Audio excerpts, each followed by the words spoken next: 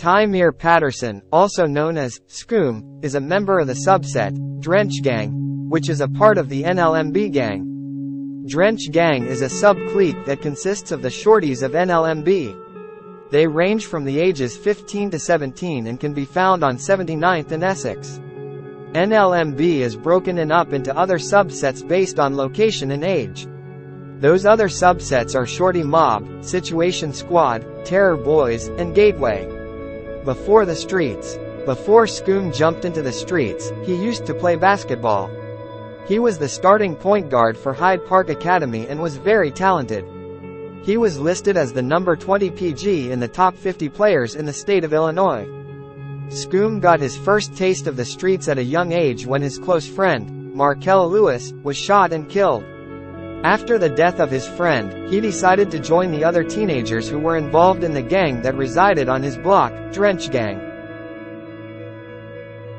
The death of Trell Wilson, G. Trello, NLMB.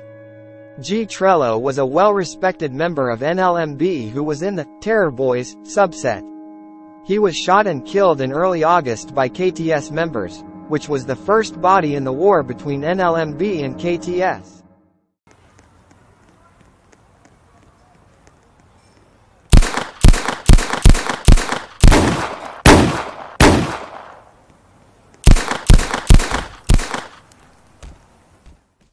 Before G. Trello died, Scoom and G. Trello would actually make a song called Smith & Wesson. The song would become a viral anthem and would put the two rappers and NLMB on the map.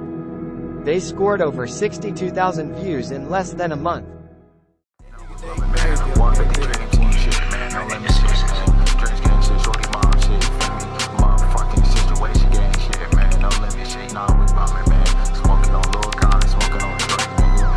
On the game, we gon' get it steppin'.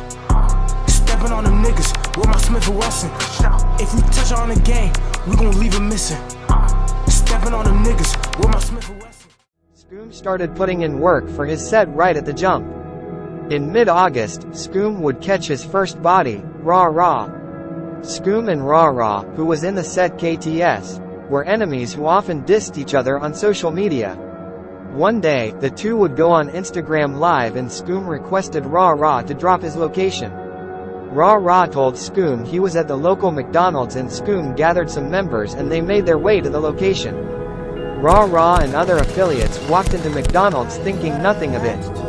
A little while later, Scoom and his affiliates arrived and shouted at Raw Raw and his crew. Raw Raw and his crew stayed inside in fear for their lives, but that didn't stop Scoom and his affiliates.